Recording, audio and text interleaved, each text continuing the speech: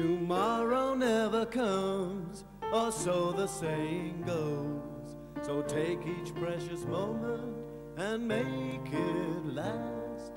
It's all been said before, it's true, I know it's true. The present is the future of the past. So now I'm living in a caveman's dream. No open fire, no nearby stream. No animal skins all fit for me.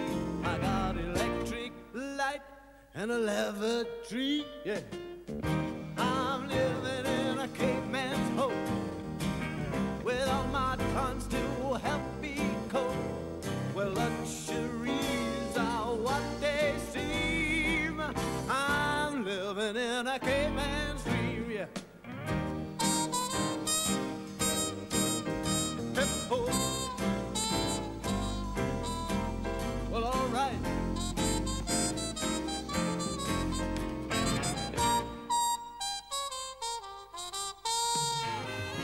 Electric toothbrush, high-level grill, 3-speed blender, deep freeze too, shampoo kit for my automobile. Progress, I love you. I'm living in a caveman's home with all my cons to help me cope, plus a life endowment to redeem. I'm living in a caveman's dream, yeah.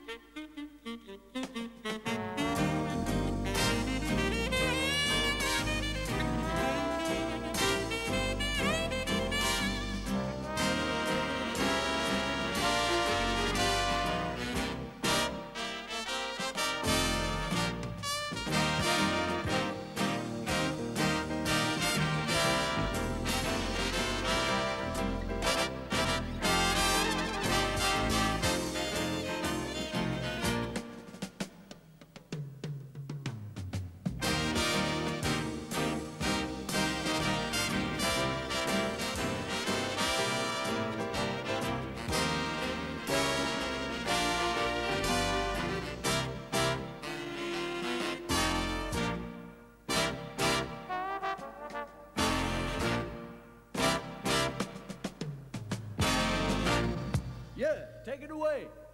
Oh. Ladies and gentlemen, you are enjoying the unusual privilege of assisting at a dress show in one of the most prominent houses in London society, Great Cumberland Place. But have a look at the audience as well. There are all sorts of famous people there. Lady Moira Combe, Lady Melchett, Viscountess de Seabourg, who was Miss Selfridge, Lady Earl. This is one of the new evening frocks with a long peacock tail heavily embroidered in sequins.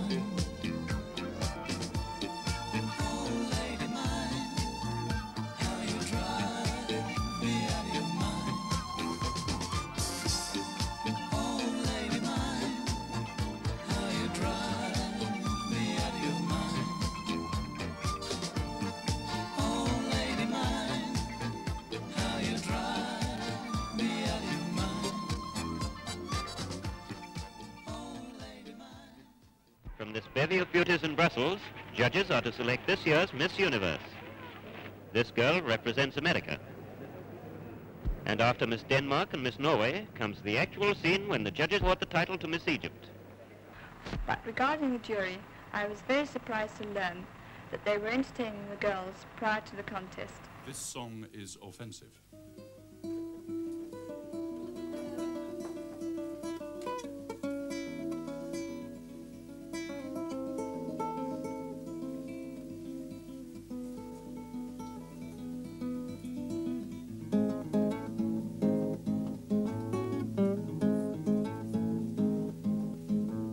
I love a good bum on a woman, it makes my day. To me it is palpable proof of God's existence, A. Posterior, I love breasts and arms and ankles, elbows, knees. It is the tongue on a woman that spoils the job for me. Please understand, I respect and admire the frailer sex, and I honour them every bit as much as the next. Misogynist, but give some women the ghost of a chance to talk, and thereupon they will go on again, on again, on again, on again, on again, on again, on.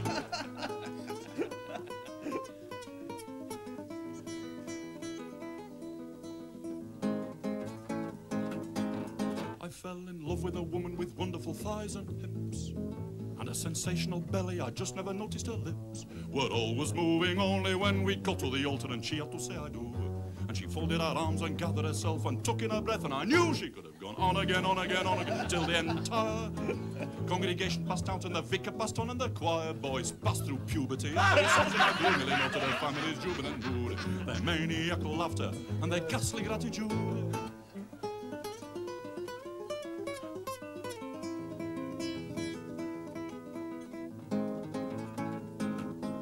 She talks to me when I go for a shave or a sleep or a swim.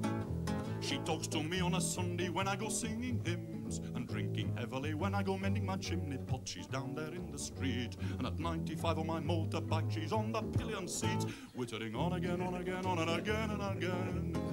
When I'm eating or drinking or reading or thinking or when I'm saying my rosary, she will never stop talking to me. She is one of those women who will never use 3 or 4 words when a couple of thousand will easily do.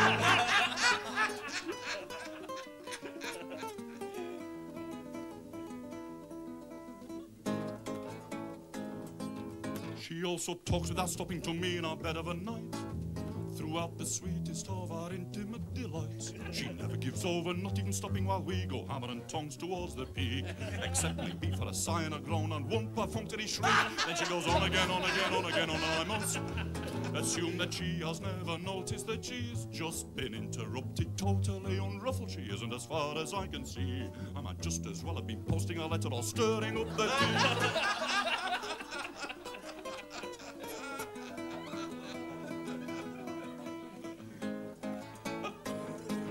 And she will not take a hint, not once she's made a start.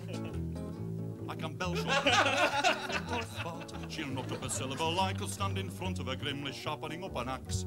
I could sprinkle her with paraffin and ask her for a match. She'd just go on again, on again, on again, even more. The hind leg off a donkey's peanuts for her. She can bore the balls off a buffalo. Mother of God, I cried one day, oh let your kingdom come. And in the meantime, mother, would you strike this woman down?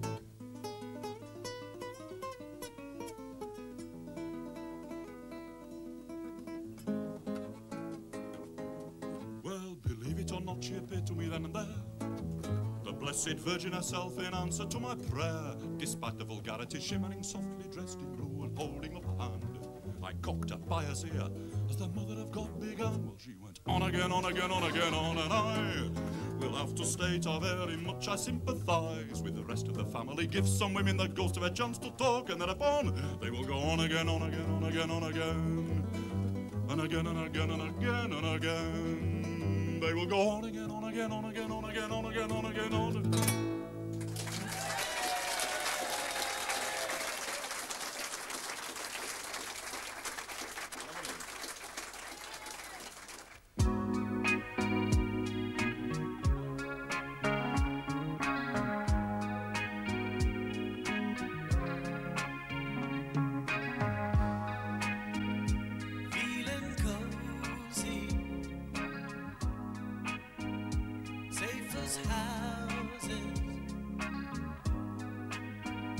Sitting in her easy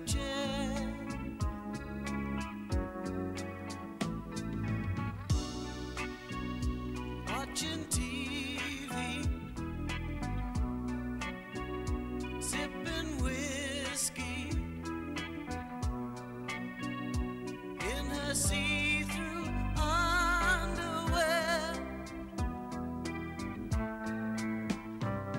She lights a cigarette, the room is much too hot. She opens up the window, showing all she's got.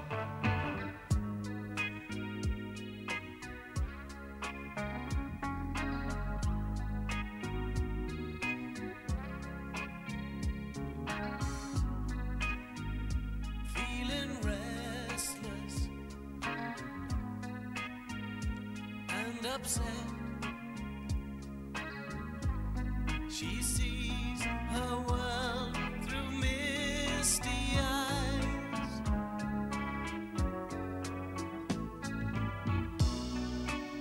She doesn't hear him,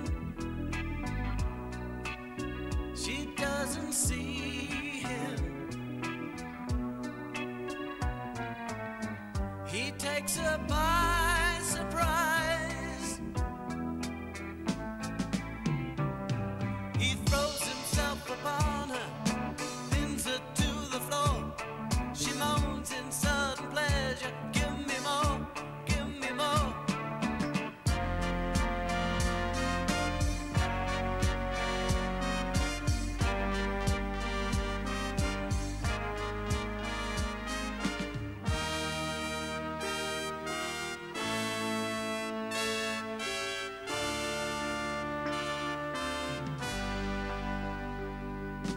Headlights in the driveway, footsteps down the hall. Is anybody home? She hears her husband call. He finds her in the kitchen with his dinner on a tray. And as she takes his coat and hat, he says he's had a busy day.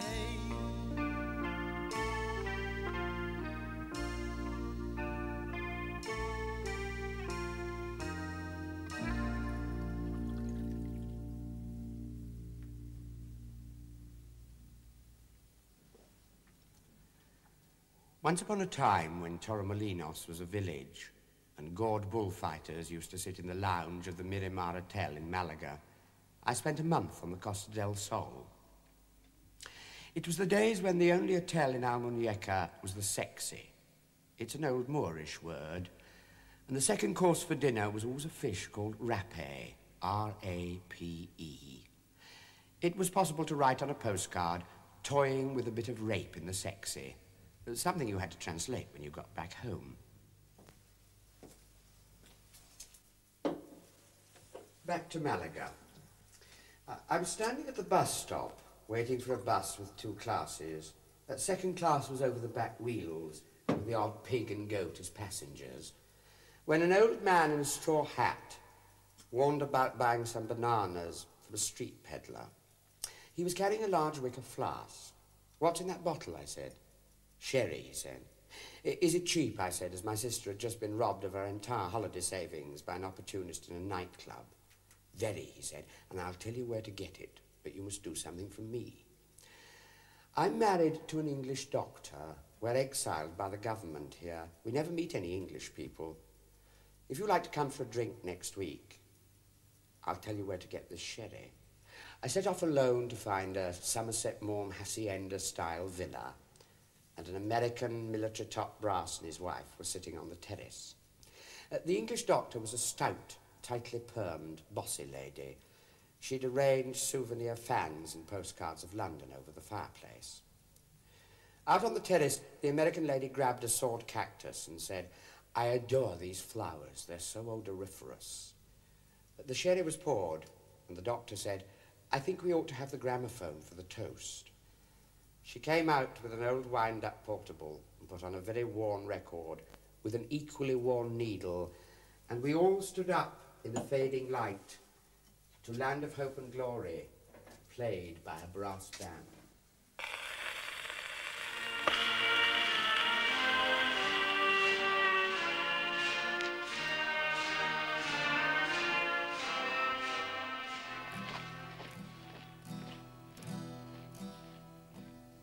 You flicker like a candle in the soft and gentle breezes of a deep-sea diver's nightmare. In a broken tam o'shanter, you flutter like an eagle in the corner of a jam jar, while the spinning wheel is turning like a boulevard decanter. Carry on, Melissa, carry on. There's a long, long way to go. Carry on, Melissa, carry on. It's a long, long time ago.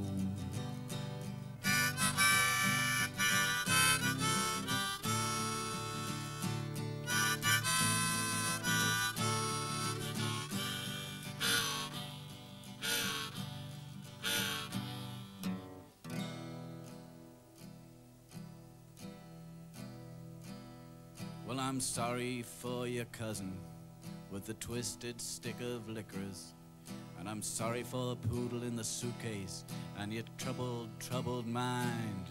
But why they keep on coming, there's no quick and easy answer. Let your fingers do the walking if your toes are not inclined. Carry on, Melissa, carry on. There's a long, long way to go. Carry on, Melissa, carry on. It's a long, long time ago.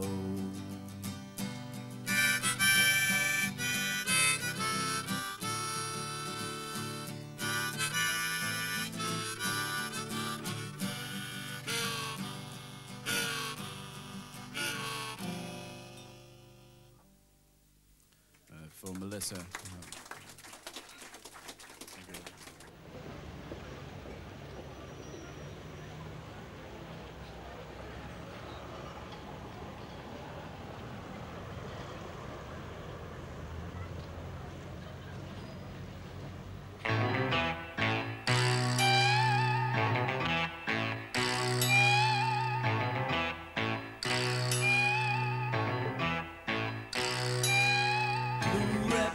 Sleeping in cotton wool clouds, trample the cities and trample the crowd.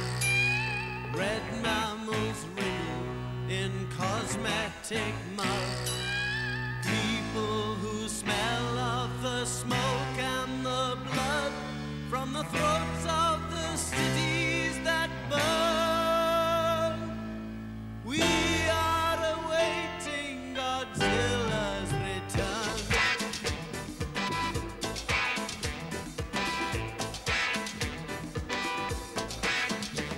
Disciples of horror, behold the Messiah, the velvet arena, the hands that perspire, the eyes in the darkness that twinkle and shine.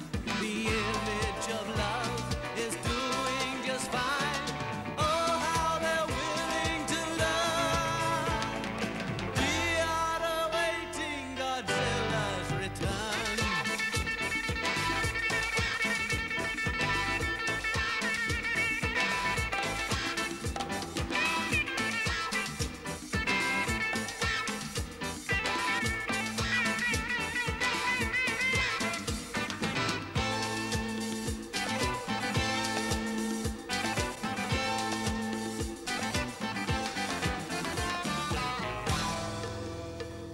Such is the scene as the story unfolds. Down by the railroad, our hero beholds the girl of his dreams in the arms